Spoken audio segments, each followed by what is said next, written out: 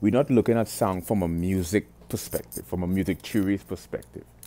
Because if you look at sound from a musical perspective, you have to get into the chromatic scales, the diatonic scales, primarily the diatonic scales, which are like extracted from the chromatic scales to form the musical structure in the Western Hemisphere.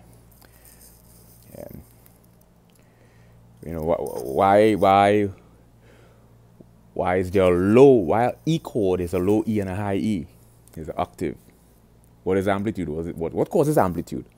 You know, what causes frequency?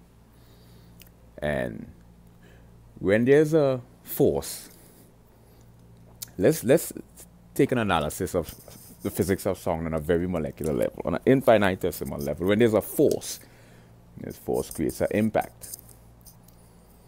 Yes, impact creates energy, or emerges energy, emerges energy, emerges. You know, we're looking at sound from a physics perspective.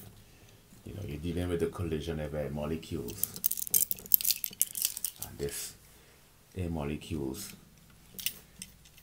it's a collision.